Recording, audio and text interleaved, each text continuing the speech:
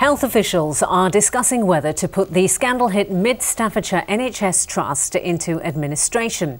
The regulator, Monitor, said it was considering the move to safeguard services for patients.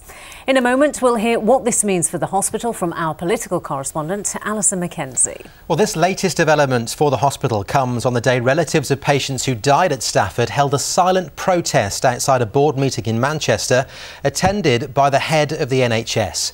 Campaigners led by Cure the NHS founder Julie Bailey are calling for Sir David Nicholson to resign, as Callum Watkinson reports. Those who lost family in the Stafford hospital scandal want Sir David Nicholson out of the NHS. The politicians have lost faith in you, Mr Nicholson. The politicians have lost faith in you. I've expressed my The NHS staff have lost faith in you. How much is it going to take? And 15 of them travelled to Manchester today to make the demand with a silent protest.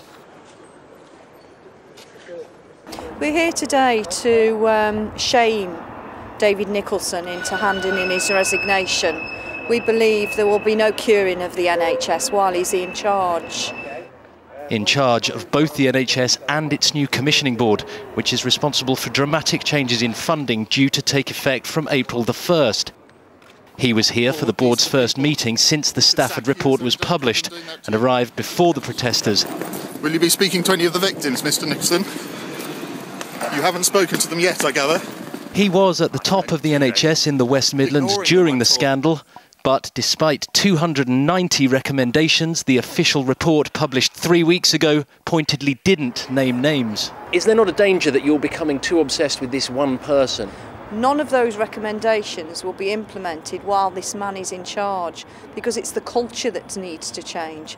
And the person at the top, who sits at the top, sets that culture. And that's what we believe has gone badly wrong. A cross-party group of MPs have now tabled an early day motion calling for David Nicholson's resignation.